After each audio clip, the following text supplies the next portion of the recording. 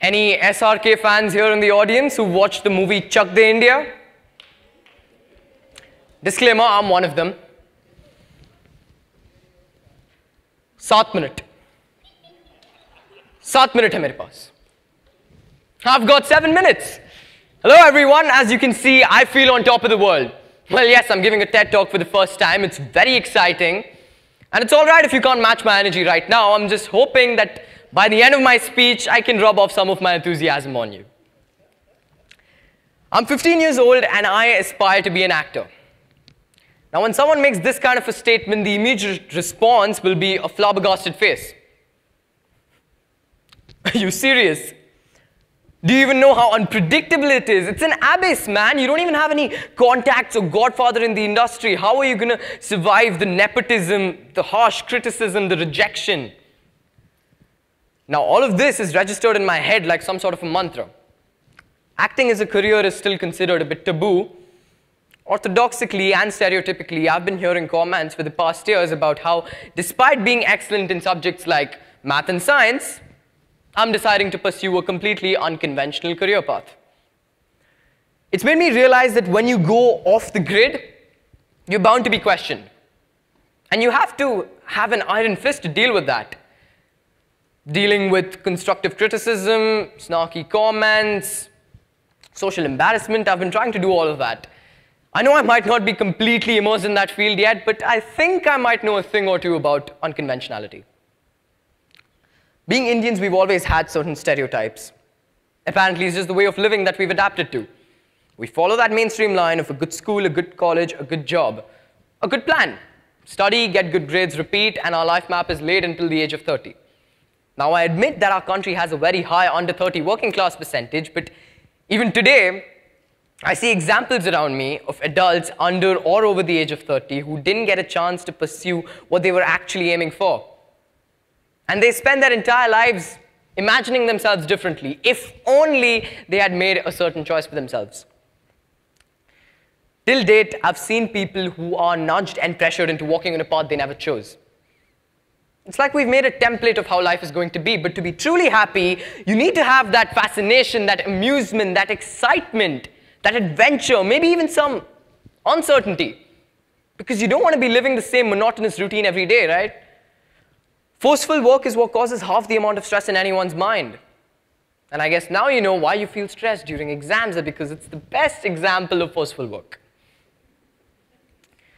Psychologically, if we analyze, we never feel bored or stressed when we do something we love because our passion drives our dedication. It's as simple as that. Now, if I'm playing a FIFA game and I'm losing 1-0, I'm going to want to get back into the lead. It's a simple example. Even if we do have stress, it's probably because we care enough about it. And there have been several discussions regarding going off the grid. Even movies like 3 Idiots, one of my favorites, has portrayed an unconventional take on education in an entertaining yet impactful way. But how many directors actually have the courage to make a movie on such a topical issue and address the audiences? What I feel is we've begun to possess such a mentality that our decisions nowadays are influenced by others. We're swayed by what our acquaintances think, what the society expects, what status is required to be maintained. It's the classic log kya kahenge or what will people say risk-free mindset. And to that my reply is, kuch to log kahenge, logo ka kaam hai kehna. Translation, people will criticize you. It's just that common. Their fear forces us to go through a grind just to get that stability. But is that the only way to get respect and recognition? I've got a long list of examples. Actors who found their way and excelled at it without nepotism in both Hollywood and Bollywood. Shah Rukh Khan, Gary Oldman, Ben Affleck, Rami Malek, Manoj Bajpayee, Amitabh Bachchan, Ranveer Singh, Rajkumar Rao. The list goes on, and I take great pride in saying that I come from the land of Satyajit Ray, one of the best filmmakers the world has ever seen. And he's Bengali. And he's also the first Indian to win a Lifetime Achievement Award from the Academy. Now, I could keep naming celebs and rap out their names for another 7 minutes, but let's not digress.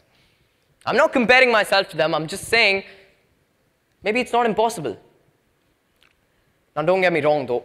I don't want to judge anyone's process or aspirations. There's nothing wrong about conventionality, and I'm not undermining it. If someone's happy going down the mainstream lines, I'm in full support of that. But you shouldn't have the reluctancy to work at all. Every day should be a new adventure. You can't have any regrets, and the decision has to be yours at the end of the day. So sometimes you just have to seize the day and do what really makes you happy.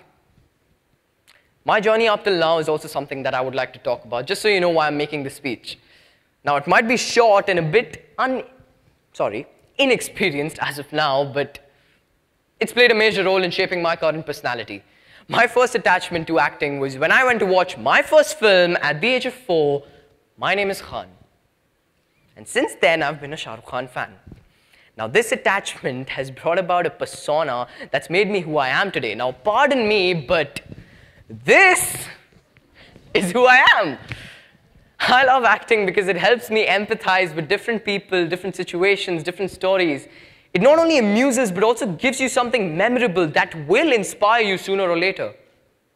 Now, of course, unconventional careers like these bring a total roller coaster ride with them. The highs get you all that glory, fame, attention, stardom, popularity. And the lows can totally break you down, rip you apart, drag you through the mud, and no one's going to care. I know you need to be prepared for both. And I always have a part of my mind loving the popularity about acting. It's overwhelming and flattering to have all eyes on you, but that's not the primary goal. The primary goal is simply to be happy, feel that satisfaction, that magic of the art. Like Sanford Meisner said, acting is just trying to be truthful in an imaginary situation. You're not trying to be someone else, you're just telling a story. And I love being a part of that storytelling process, that emotional connection between the performer and the audience.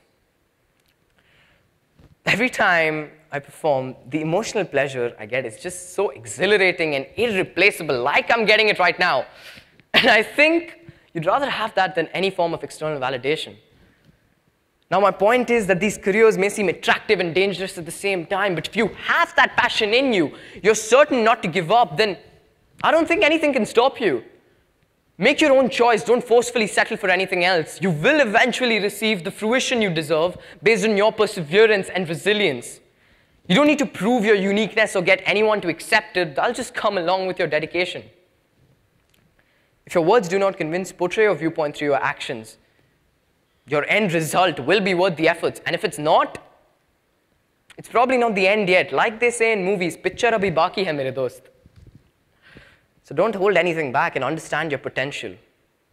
And I know you all might think that I'm just a teen passing some big talk, motivation, and philosophy, and I don't know the ways of the world, but I just think that you'd rather try at a life you aspire for than get driven into a substitute one out of fear. When you take the road less traveled by, you have the chance to make a difference. At least there won't be any regret even if you fail. So don't build unrealistic expectations and wait, but discover yourself and create your own opportunities. Because in today's world, there's only a certain extent till which materialistic value can keep you happy. You can't live freely without emotional value. So to end things off, my name is Rishit Goswami, and for the past 5 years, I've not hesitated once to say this, that I want to become an actor.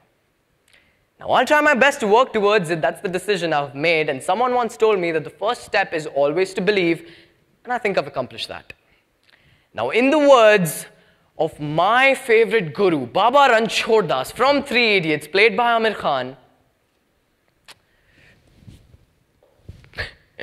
as he once said, strive more for excellence, and success will just follow.